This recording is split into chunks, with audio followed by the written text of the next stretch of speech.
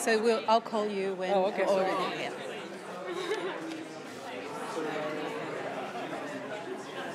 So are we ready? So if I could just have your attention for a short while. So it is my very great pleasure to be in the position of welcoming you to this wonderful event. I'm the Deputy Vice-Chancellor for Research at the University of Sydney, and I'm here representing our Vice-Chancellor, who unfortunately could not join us. Before we begin our proceedings, I would like to acknowledge and pay respect to the traditional owners of the land on which we meet, the Gadigal people of the Eora Nation. It is upon their ancestral lands that the University of Sydney is built. And as we share our knowledge, teaching, learning and research practices within this university, may we also pay respect to the knowledge embedded forever with the Aboriginal custodianship of country.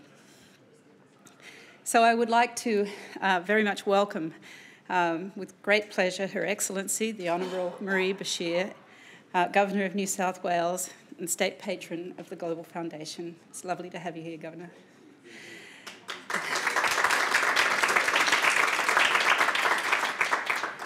Madame Christine Lagarde, Managing Director of the International Monetary Fund. It is personally a great thrill to have you here, and we really warmly welcome you.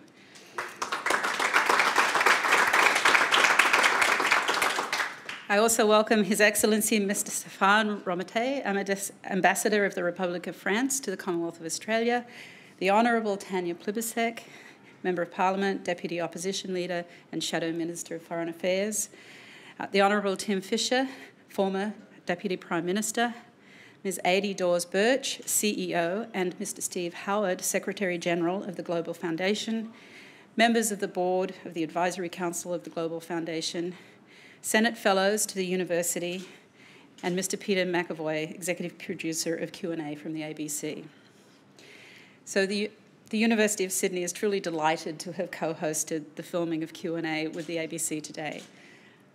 It's a wonderful opportunity to celebrate the many ways in which we as a university community actively support public debate on serious issues and really provide an opportunity for our communities to influence policy and their future. I want to thank the Global Foundation for bringing us this wonderful opportunity and to host such a respected global leader as Mme Lagarde here at the university. That foundation has many eminent trusted friends around the world, and its capacity as a global governing body led by citizenry affords it great respect. And we feel very privileged to have had the address today from Mme Lagarde and are honoured to host this reception for the presentation of the Global Foundation's Global Achievement Award. It's very fitting that the Governor, who has been a state patron of the Foundation for many years now and is also a former Chancellor of our wonderful university, is able to be with us this afternoon. Thank you.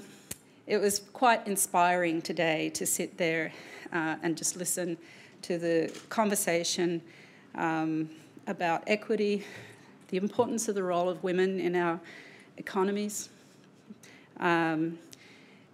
And it was particularly inspiring to hear Mme Lagarde talk with great respect for the idea that confrontation is perhaps not the best way to resolve differences and the importance of cooperation and consensus building. That was really wonderful to hear, so thank you for that.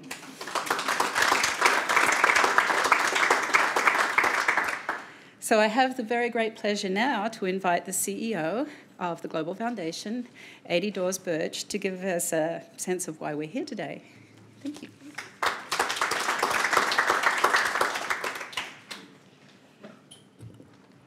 And thank you, Jill, very much. And thanks to you all for joining us here for a very special moment today. Just a quick reference to the camera. We are not being broadcast. This is a private event, but the camera has been supplied just purely for our own purposes. So, the Global Foundation, in its simplest form, might be best described as an influential network of citizens who are committed to a sustainable future. One of the characteristics that defines us is that we harness the talents of the very best people from around the globe as global citizens to help us build a better world.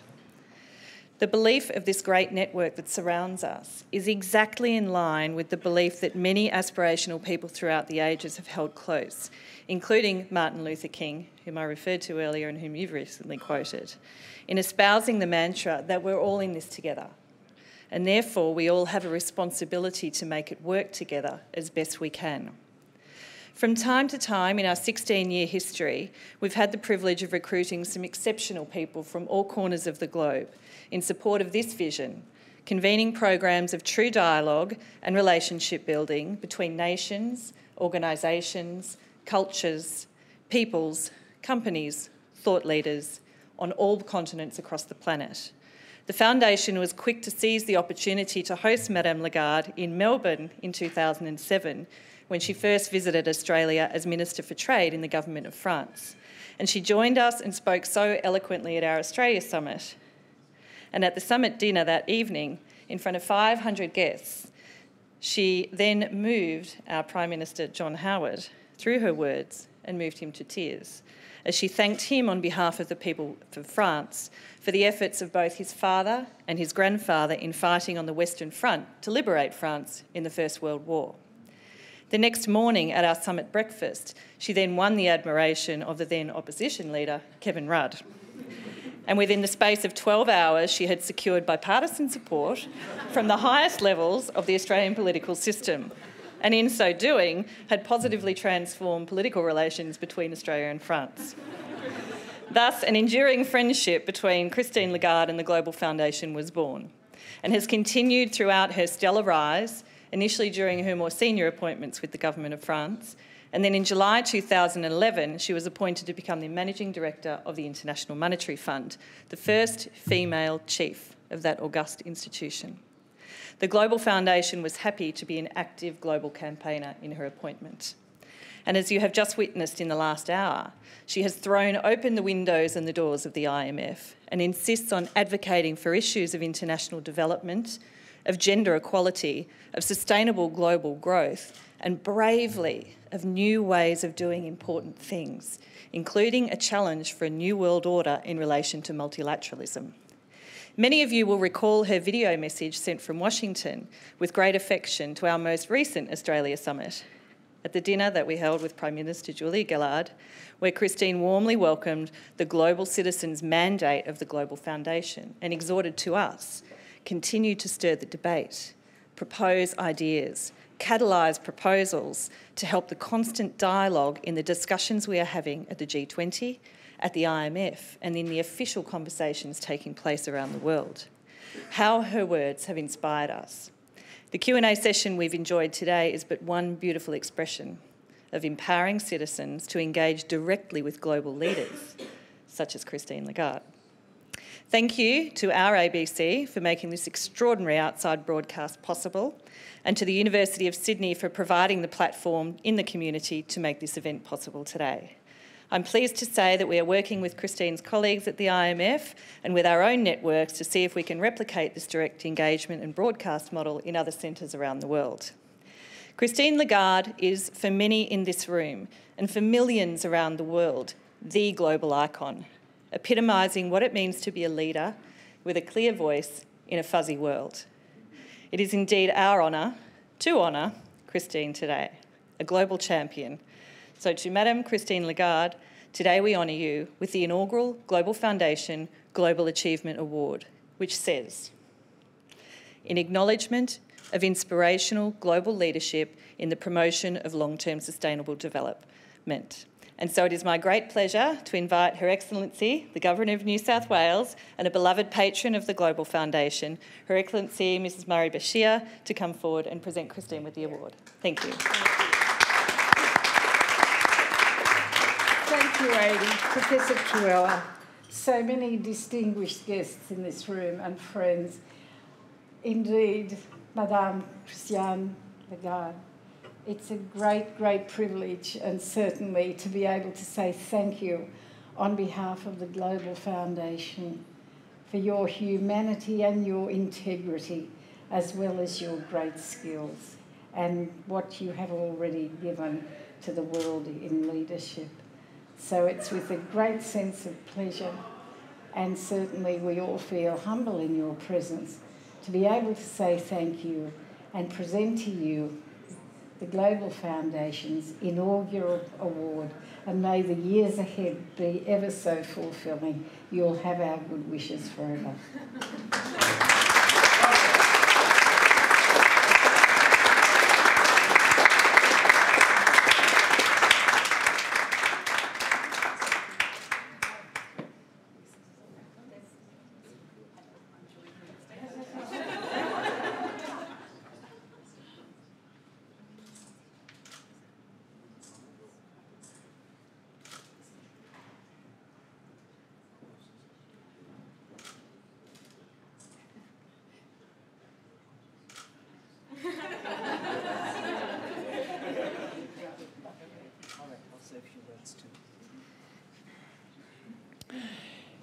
Well, Excellency, Madame Deputy Vice-Chancellor, Monsieur l'Ambassadeur,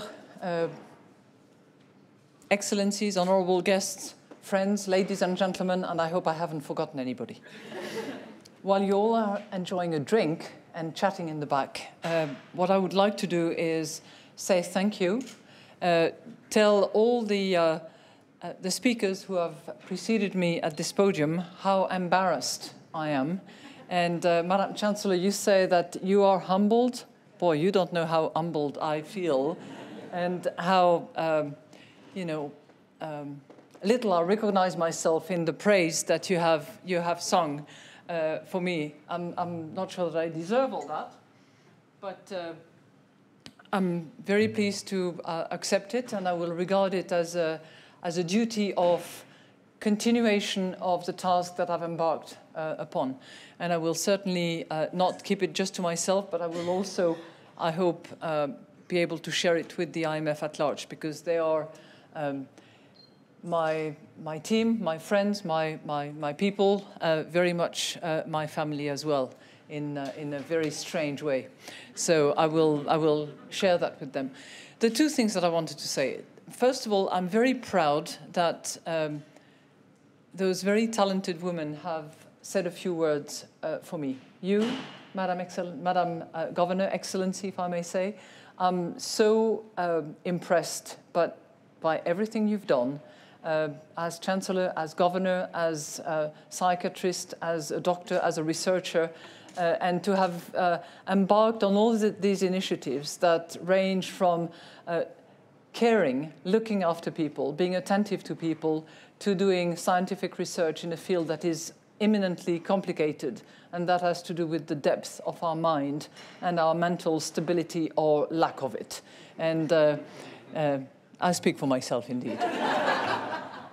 So I'm truly honored that you've accepted to give me this award, and I have huge admiration for you, not only because you look like Coco Chanel and dress as beautifully as she does. And boy, she was a woman of many talent, great independence as well, just like you. You, Madam Deputy Vice-Chancellor, I would like to also thank you, because you embody for me the excellence in research, the focus on innovation, the full access to knowledge that this university has been giving ever since its foundation to both men and women based on merits. And I think that is an extraordinary achievement that you carry through, and that I know you make sure is embodied in the various initiatives that you take for women around you. So thank you very much for what you do yourself personally, but also for what you do for others around you. And vous, Madame CEO of the Global Foundation, you've reminded me of very sweet memories of time spent with the Global Foundation, with the Australian authorities back in 2007 and more recently. And those were indeed moments of great pride and shared endeavor, if I may say, because on the year when we actually celebrate the 100th anniversary of the First World War, the 70th anniversary of the end of the Second, and the 70th anniversary of the IMF, we had a collective goal at the time, which was about freedom, which was about making sure that people could take charge of their own destiny and not be the victim of powers and tyranny in many ways. So for that and for all the great work that you do at the Global Foundation and the focus that you have on women in particular, I would like to thank you as well. So thank you again to all of you.